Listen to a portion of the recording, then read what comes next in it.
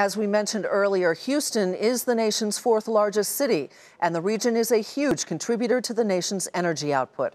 Brian Sullivan is in Galveston with more on Harvey's potential hit to the oil market and Houston's impact on the economy. Along with the unprecedented flooding and humanitarian crisis unfolding in Houston and the lower Texas region, there may be an economic crisis as well, because 15% of the oil and gas that is refined in the United States is currently offline, shut down by the flooding as a result of Hurricane Harvey.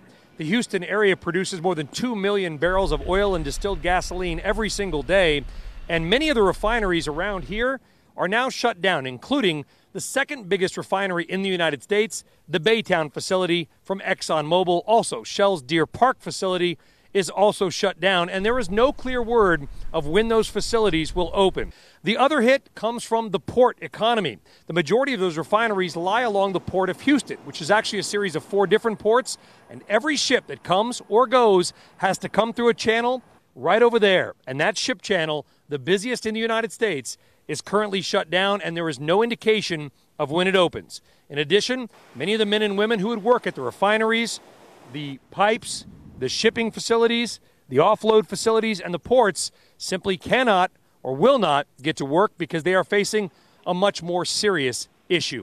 The city of Houston does more than $500 billion per year in gross domestic product. It would make it one of the top 25 nations in terms of economic output. It is the 4th biggest economy in the United States. And while the city grapples with a humanitarian crisis and the rescue of many of its citizens, there is also the future issue of gasoline, oil, and shipping, which is shut down and is so vital to this area and to the United States. For Nightly Business Report, I'm Brian Sullivan in Galveston, Texas.